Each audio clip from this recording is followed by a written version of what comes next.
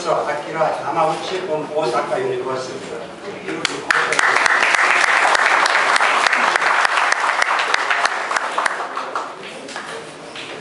So this is the session about lessons learned and insights gained, basically from Fukushima and other areas.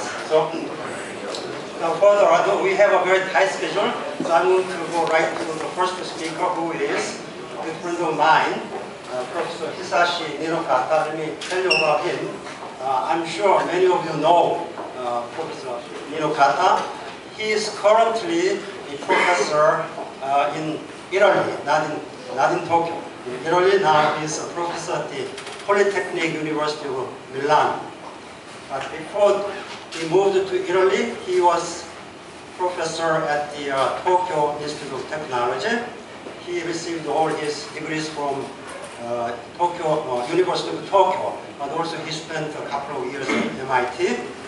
And he joined Tokyo Electric Power, worked for a while, then he moved to Tokyo Institute of Technology. He has many honors and awards, so I'm going to skip them because I may have to spend 30 minutes just talking about them.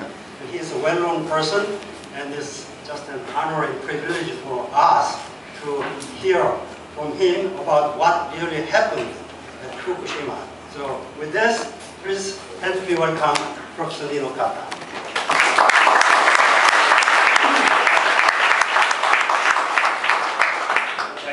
Thank you for a long introduction to me. And